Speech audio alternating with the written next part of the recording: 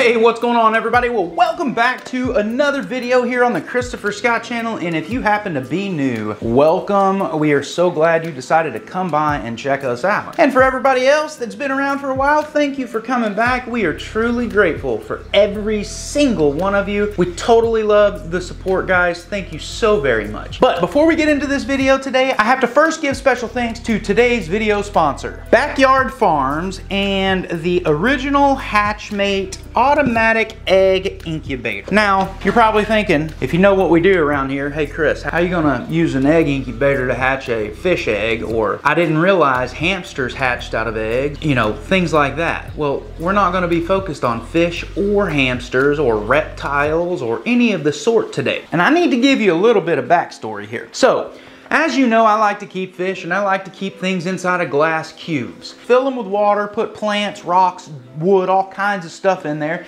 Make really cool things. I also like to make really cool terrariums, things like that. But I was sitting around and I was thinking, what other kind of animals can we put inside of a glass cube that will survive, thrive, and be really super cool and different? And it got me researching. So I'm flipping through the internet, researching, what could I possibly buy that could go inside of an aquarium that is not really aquarium related? And it got me going. The next thing you know, I'm in this dark rabbit hole of different types of animals, and I come across these cute, amazing little creatures that you can see right here, the button quail. And the button quail is an amazing little bird. So you can put 4 or 5 of these things inside of a 40-gallon breeder with some standard, you know, bedding like you put with hamsters as an example. Put a water dish, feed, things like that. Keep them safe and warm, and these things will survive and they will thrive. So that's how we got into this today, and I just wanted to give you that little backstory. So thanks for listening to that.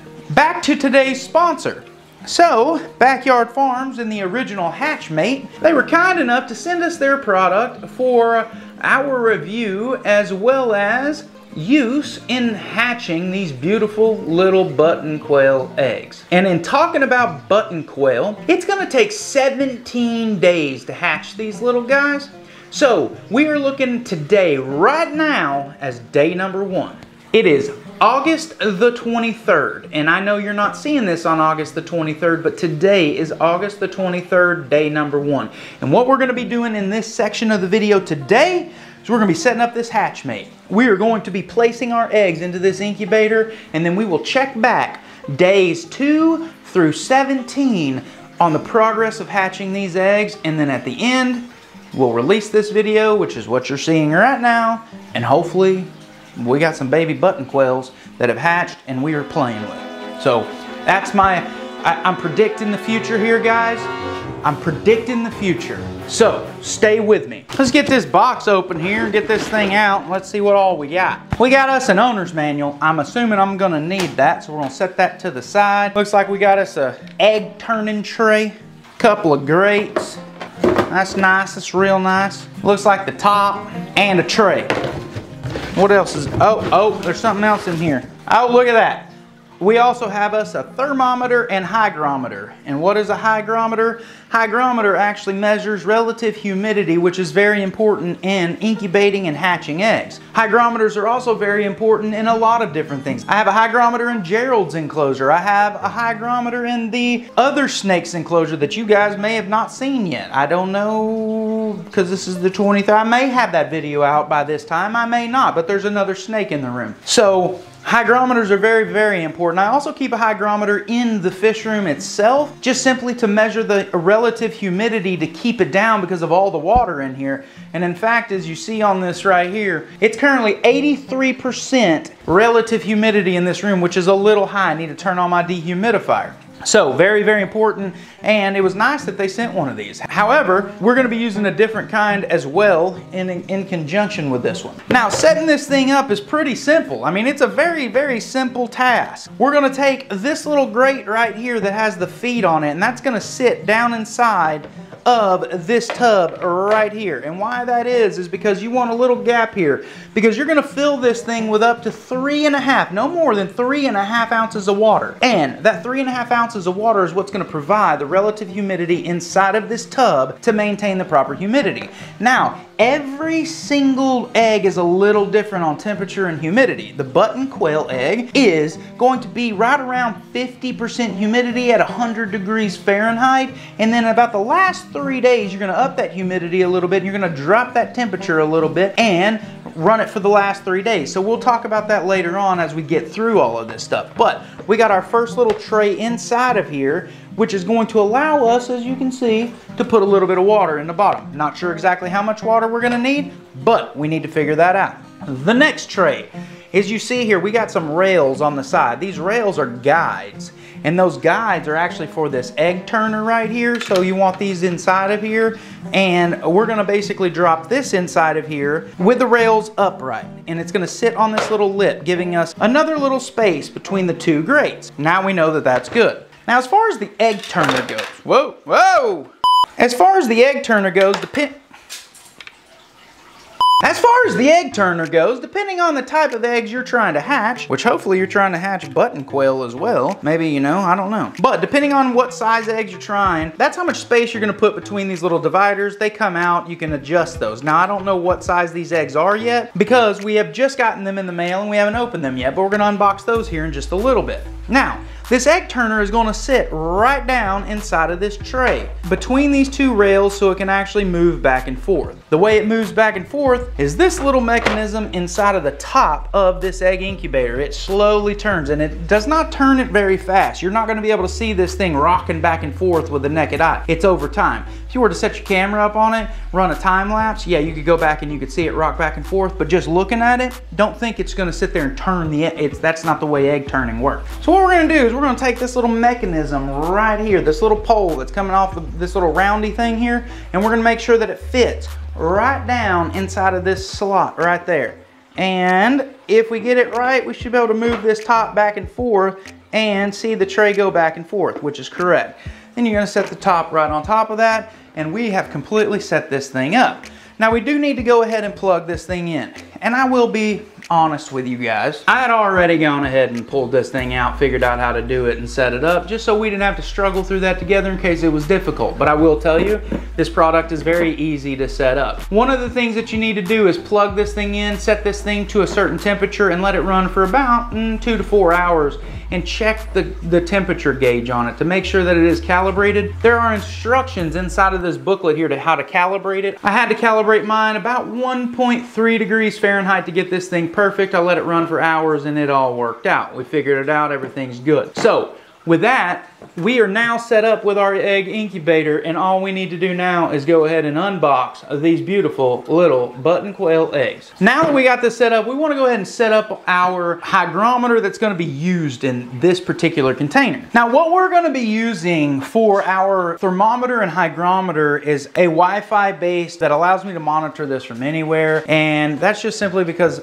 we're not always at home, so we want to make sure that we keep an eye on these. So now that we have this sitting where we need to sit it, we're gonna go ahead and add water to the bottom. Now, like I said earlier, you should not add any more than 3.5 ounces, which is about 100 milliliters of water. Because my humidity is higher in my house because of all my fish tanks, we're gonna add about half of that to start, a little less than half. So that there is about 45 milliliters of water, which is not a whole lot of water, as you can see. So you just let this sit in the bottom just like that. And then what we'll do is, once again, we're gonna drop our tray with the feet in here that protects everything above this from the water itself, followed by our egg turning tray. We need to open up these eggs and get these things in here.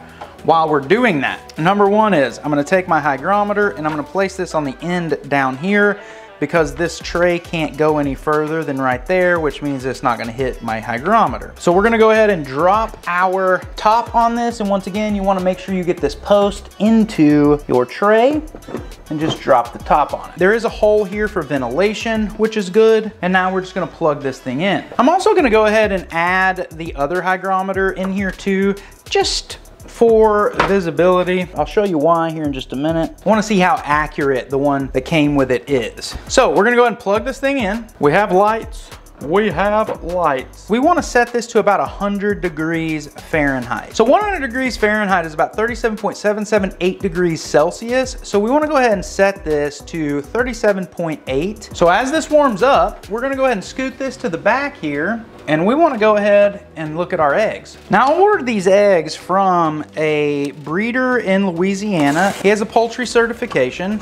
And from all the reviews I read, he does a really good job at getting these eggs to you safely. And as we can see, these things are packed really, really nicely. So let's see what we got here. All right, here we go.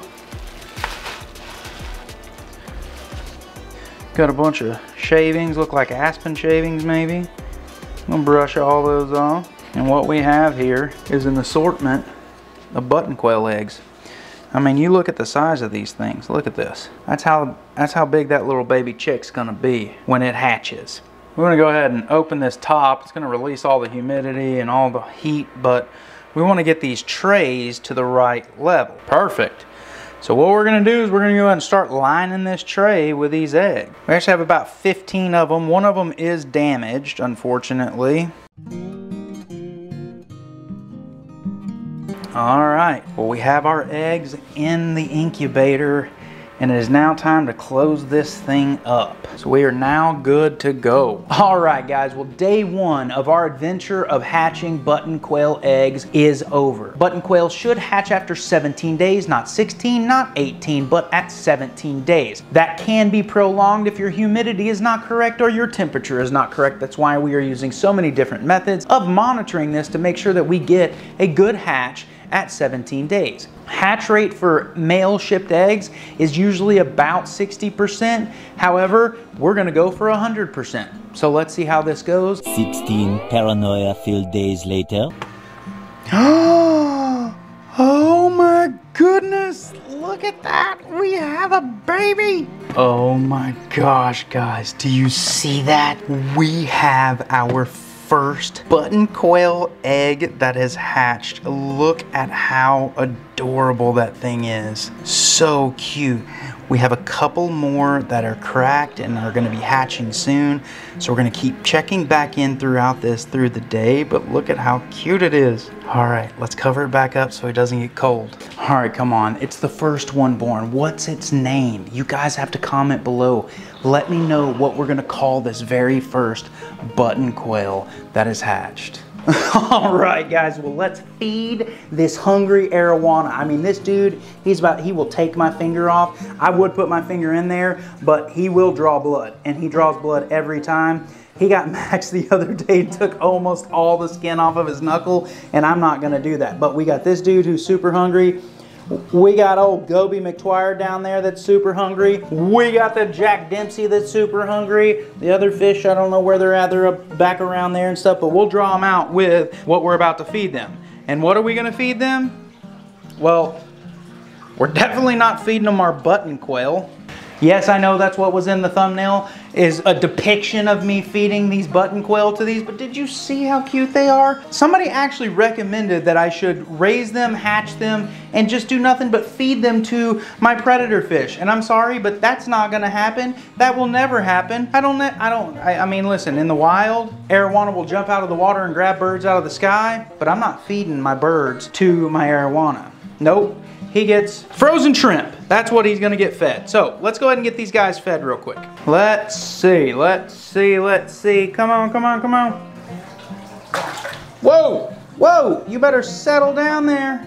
Look, oh, there's the featherfin catfish. He's wanting some too. Oh, you know what, let's get old Goby McTwire. Well, here comes arowana again. Ready? Come on, Goby. Come on. And the arowana took it. What a punk. There you go. Oh! Whoa! Hey man, you need to settle down. I'm gonna give you some. You just bit him on the face. You bit him on the face. No biting, dude. No biting. Goodness gracious. You are a greedy freaking thing, aren't you? You bite me and I'm gonna bite you back. Because you will be delicious. on a taco. Goby McTwire's like, I am not going for any more. This stinking arowana bit me on the face. All right, dude. Well, hopefully you enjoyed that. Get some more back here for old Goby McTwire, and he got him some more. Good job, Goby McTwire. Give you some more. I think you need maybe some more. Oh, you just spit it out. All right, well, I'll hold on for you. You can get some. Featherfin will get it. Maybe this pleco right here has got his tail sticking out. Well, that is all the shrimp I have. That is all the shrimp. Yeah, you better get out of here. That is all the shrimp I have for you guys. I would never, ever, ever, ever feed my little button quail to the arowana. Never in a million years would I ever do that. So, with that, let's get back to this video. 2 hours later. All right, guys, well, we're gonna go ahead and check to see if we have any more babies in here. Oh, we have another one. Oh my gosh, we now have 2. And that one right there is moving. That means that that one's about to hatch. Look at that. Oh my goodness. Look at how cute they are. Look at that. Well, Max Robert hasn't looked in this box yet. They're so small. There are 3 of them in there. You think we'll get any more? There's more eggs in there, so probably, yeah. Maybe. How many eggs are there? All right, well, we're gonna take a look and see how many eggs we have hatched so far. And if you look right in here, we have a total of 3 that have hatched, and we have a 4th one right over there that's hatching right now. So these things are looking fantastic. So what we want to do is we want to go ahead and get these into the brooder box. All right, guys, well, we have the brooder box completely set up. Everything is good to go. So now it's just a matter of moving these chicks into this box. So if you look, these guys are ready to go. Look at this. There's one of them. And there's 2. My hands are very clean, guys. And there's 3 of them. Look. Oh, they're so sweet. Well, let's get them into their box. Look at these things. They're so cute. Do you see this? Oh my gosh. Absolutely adorable. Well, let's get these guys into their brooder box here.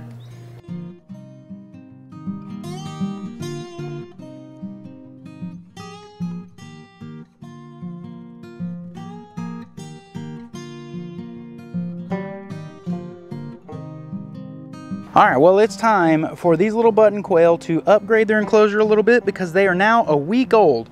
So what we've done is we've removed the mat. We got our little button quail over here. Look at them in there. We got the top on this because, you know, well, we're outside, and here in Texas we got osprey, hawks, you know, all that kind of stuff. Foxes, lots of things that would eat these little things, so we don't want to mess with that. Then we have a 5-gallon bucket here of some aspen shavings. And really what we need to do first is just clean out all the poop in the bottom of this thing. These things poop like crazy. So that's all I'm going to start with, is just coming in here and wiping away all this poop. And then we'll come back in and properly clean it. So as far as this mat goes, there's no point in reusing this thing. I guess technically I could wash this thing and keep it for the next ones. Oh, wait a minute. Are we going to have next ones? Should we hatch button quail again? Let me know, guys. What do you think? I may wash this off and just keep it for the next one. And we'll go ahead and use this same brooder box for the next set. You just let me know in the comments whether you think we should go ahead and hatch these things again. So now that this thing is cleaned out, we're just going to dump some of these aspen shavings in here. And really, aspen shavings are good and fluffy. This may be a little bit too much. Just a base layer of aspen shavings. It'll help keep them warm. It'll also help with the poop cleanup and things like that. And just as simple as that, putting those things in there like that, and then coming over here and looking at all the poop that they have already dropped in this thing. Like, you guys poop more than anything I've ever seen. And there they are. And if you notice, they're starting to get their actual feathers in. What I need to know is, what do we name these guys? I mean, look at how cute they are. They're so cute. All right, so let's get this box back inside, get them under some heat, and get their water and food set back up. All right, well, what we're gonna start with, we need to go ahead and get their water back in here. So we're gonna set that right over here. So So as we're setting up their food here, let's talk about these little guys. So one of the things is if you don't have access to aspen shavings, you can always use newspaper and paper towels and all kinds of different things. Plenty of websites to do research on. There's quite a few YouTube videos as well. What I'm doing here is I'm taking the feed that I give them and I'm crunching it up and putting it into this bowl because they're still pretty small, so they can't fully eat these big pieces. If you notice, these pieces are kind of big. So we want to crunch those up and get them more of a kind of a powdery form. So we're gonna put some of that in there, and then we're also gonna scatter feed because they will forage for their food and they are ground feeders. So we'll put some of this all around into their enclosure as well. All right, these guys are set back up. They have a little food dish here. We also scatter fed them throughout. We got our water dish here. They are straight chilling back there, staying warm. Let's go ahead and add our thermometer back in, which also tells us our relative humidity.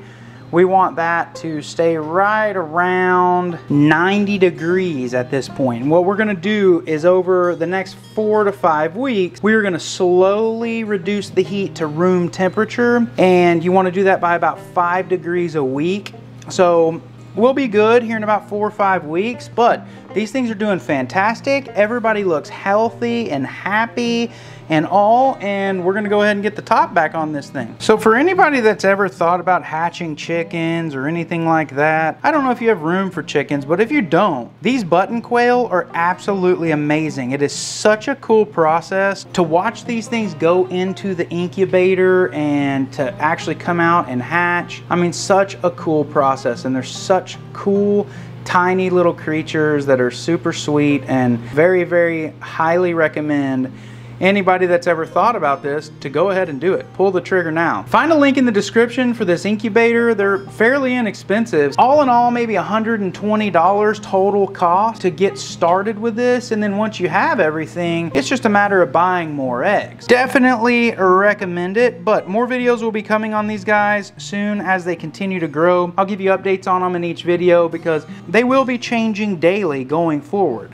Like I said, you can already start to see their actual feathers coming in on their bodies, which is great.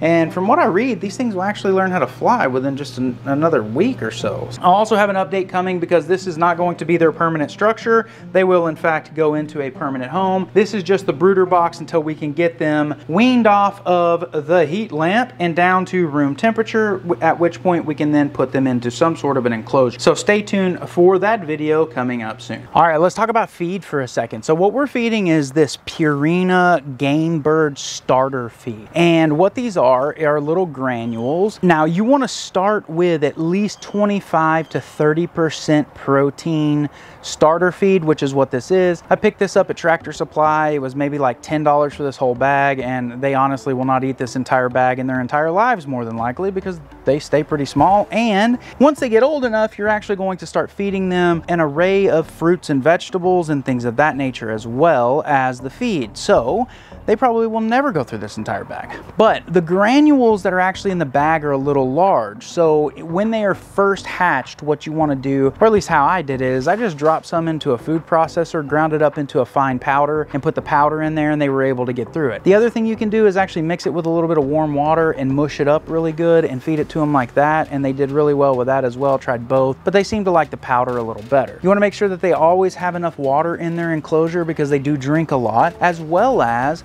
you want to make sure that they cannot fall into their water dish and drown. If you notice, I had that little jar lid and I started with that the first few days, and then I moved to the larger waterer, and that particular waterer is actually made specifically for quail. You can buy that at Tractor Supply. They were like $4, something like that. The bowl is actually very narrow and very shallow, so the chick can't actually fall in, but I still went ahead and put rocks in it the first few days just to make sure that they didn't fall in and actually drown. Once again though, super easy, super fun little project. We really enjoyed hatching these things. But what I need from you guys is I need you to comment below and let me know. We have 4 of them.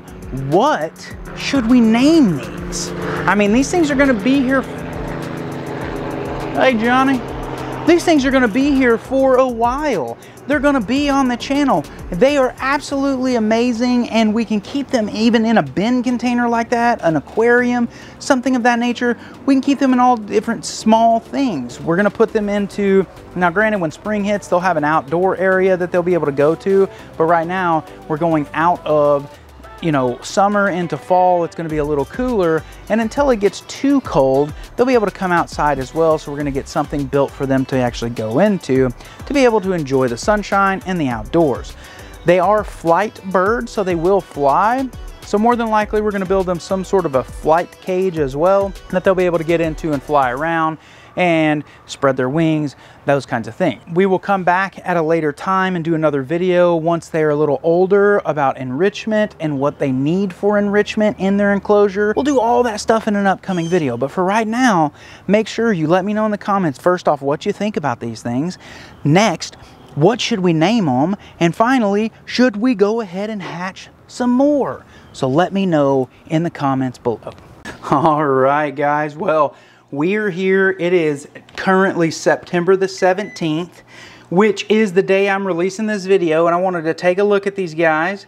And these little yellow ones here are growing some gray feathers in. This white one right, or this yellow one right here is going to be solid white. And then we got our little brown one. These things have doubled in size. They're so cool to watch. I mean, super cool little birds, and I cannot wait until these things grow up. But these things look amazing, and they're doing fantastic. Honestly, I don't know why I didn't think about button quail before now. I wish I would have, because these button quail are absolutely amazing. And I'm definitely going to hatch these things again. Let me know what you think about that idea down below in the comments. Also, make sure you let me know what you think we should name these little guys. We are gonna build them an outdoor aviary come springtime. We're gonna keep these things in the house, but I'd like to have all kinds of things in the backyard, and we're gonna start building that stuff out. We have quite a bit of space back there, and I really want to start getting more animals and things like that. So make sure you drop a comment below and let me know what you think we should get, as well as make sure you let me know what we should name these things. So with that, guys, I really appreciate this.